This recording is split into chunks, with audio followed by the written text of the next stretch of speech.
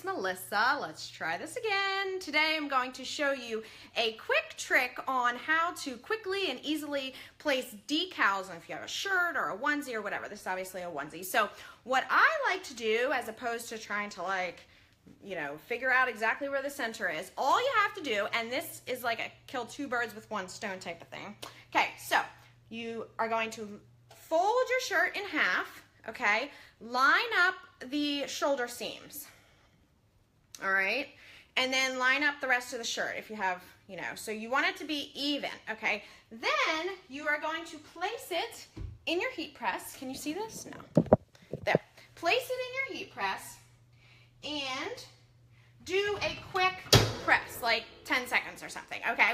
Oh, by the way, this is my new armoire for my heat press. It hides it so nobody sees it when they come up the steps, because Bob and I work in like this loft area.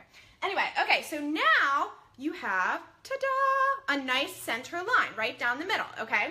All right, so now what you're going to do is, I like to use a pressing pillow, especially for onesies, because you've got like this double or triple thick shoulder seams here at the shoulder. Okay, so you're going to place your pressing pillow down and then put your onesie so that it kind of folds over. Do you see? You want everything to be hanging off. This is especially important if you have a larger press like this, where you can't actually have it hang off the side. Okay. So you've got your line down the center from your fold, and then you're going to take your design and you're going to fold your design exactly in half as well, all right? Okay, do you see where I'm going with this? Okay, so now I have a center line for my design and a center line for my shirt, and I'm going to line them up. Ta-da! It's going to be in the middle. And by the way, I want to talk about this. Look how small this is. Don't ever let anybody tell you that it's too small to cut. Do you see this? My camera's not clear. Okay, so let's do this real quick. I'm gonna place it on there. For onesies, I do like 2 inches down. For men's and women's shirts, I say about 3 inches down. I have a whole tutorial on where to place, how to place, and I will share that with you in a minute. Okay, Teflon sheet. All right, then you're gonna do 20 seconds on 305. This is easy weed. Okay, when it's done, I'm gonna flip the whole thing inside out and I'm gonna press again. And people ask me all the time, why do you press again from the inside? And do you have to use a Teflon sheet? And how long? You do not need to use a Teflon sheet because the shirt itself is protecting the vinyl. Okay, let's see. Okay, so now we have that center line you can barely see lined up with the other one, all right? And then you're going to peel it off. Now, the other reason that you want to use the pressing pillow is if you look closely, you can see that the fibers or of the shirt, I guess it's the fibers, are coming through that HTV. Okay, that's what you want to get a good press. And so there we have it. My neighbor right next door, she had her baby this morning, like 2 hours ago. So I'm making this for her. Hopefully, I don't think she's watching. She's probably too busy. This is her 3rd child. Yeah, last night I saw her, she's like, oh yeah, I'm having contractions. I'm like, are you gonna go to the hospital? She's like, yeah, when my husband gets home. I was like, oh my God. So she had the baby this morning. Okay, so then you're gonna I put the pressing pillow back down, press again from the inside, another 20 seconds, and you're all done. So that's all there is to that. Now, if you were gonna put another color on here, you were gonna layer the HTV, you would want to press the first side for about 5 to 10 seconds just to tack it.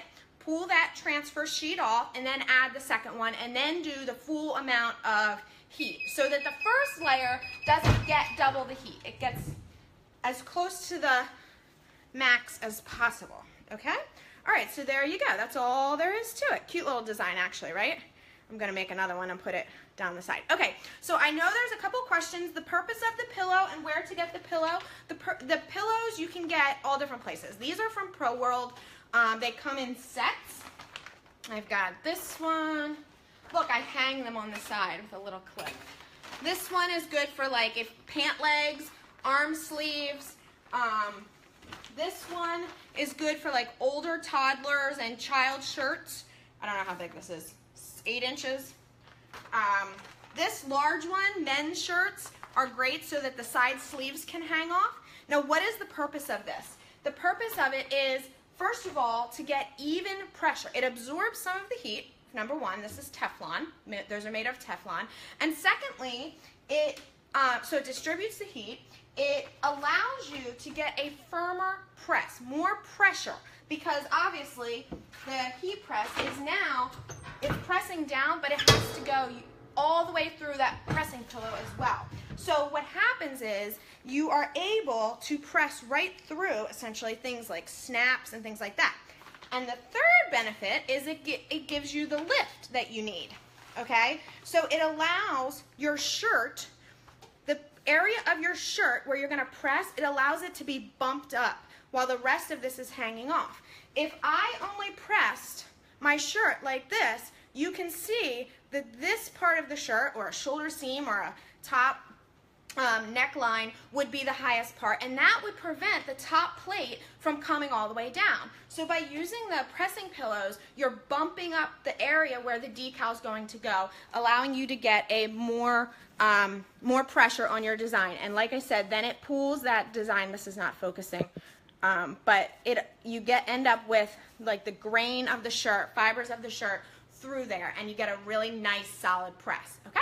All right, guys, so I'm going to send you some links. I'm going to add some links. You're going to find links for how to just super basic heat press, okay? I mean, not super basic heat press. Super basic HTV. I just updated the heat transfer vinyl 101 tutorial to include Silhouette Studio V4, because I know there's a lot of new users, so we'll go through that.